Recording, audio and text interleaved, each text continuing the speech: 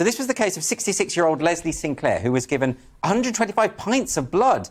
Oh, in his lifetime, sorry. I thought that was like in one sitting. I was like, wow, he's huge. But so on his most recent attempt to donate blood, he was turned away after he refused to say if he'd been pregnant in the last 6 months. So he was asked this question. This is part of the Scottish National Blood Transfusion Service, and it does ask this question to promote inclusiveness.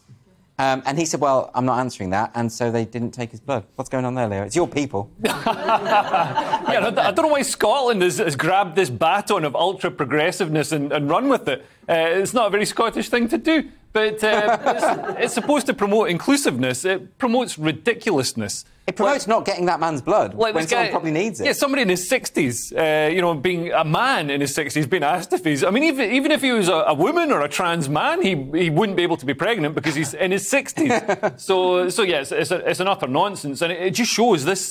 all this diversity and inclusion stuff is just expanding to take up all available bandwidth. So this is another tick box on a form. Every year when you go back to donate blood, the tick box gets longer. The number of questions you've got to answer gets longer. We can slash all of this and save ourselves so much time and so much money by not asking ridiculous questions like, are you pregnant? You're a 66-year-old man. Are you pregnant?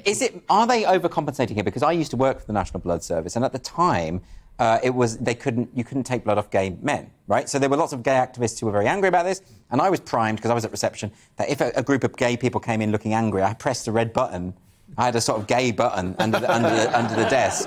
And I was all up for that. It never happened, unfortunately. But are they just making up for the fact that they've been discriminatory in the past? It could be. I mean, I think part of the problem is that this man was called Leslie, which is a woman's name. So I think... I see. That'll be the confusion. Yeah, that's where it all went wrong. It's a very strange story. Anyway, we've